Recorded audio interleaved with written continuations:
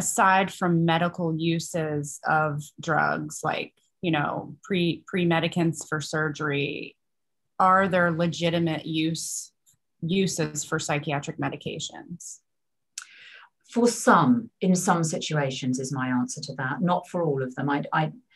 I'm not convinced that antidepressants or any drug, or no, I'm not convinced that antidepressants are terribly useful in depression. I'm not convinced that there's anything that's very useful in depression, except maybe if someone's really not sleeping, a very short course of a benzodiazepine to help sleep, or a similar drug, or if they're very agitated, similarly, something just to calm people.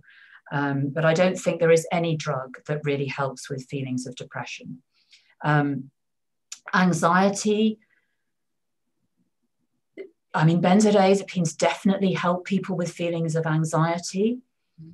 The trouble is, you get dependent on them, and it's possible that in the long term they actually make those problems worse. And definitely it's very difficult to get off them. And if people try and get off them, the anxiety gets worse than ever.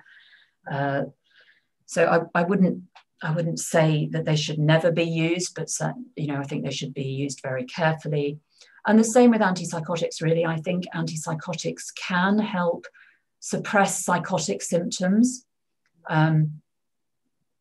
People can get over a psychosis without antipsychotics, but some people, it will take a long time, and some people don't really come out of a psychosis. So I think there are some situations where antipsychotics can be useful.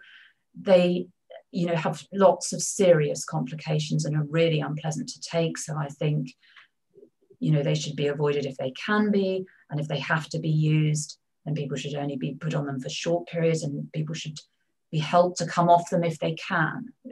Again, I think there are probably some situations where people do have to take them long term, but because they're so nasty to take long term, there should be efforts to try and help people to come off them.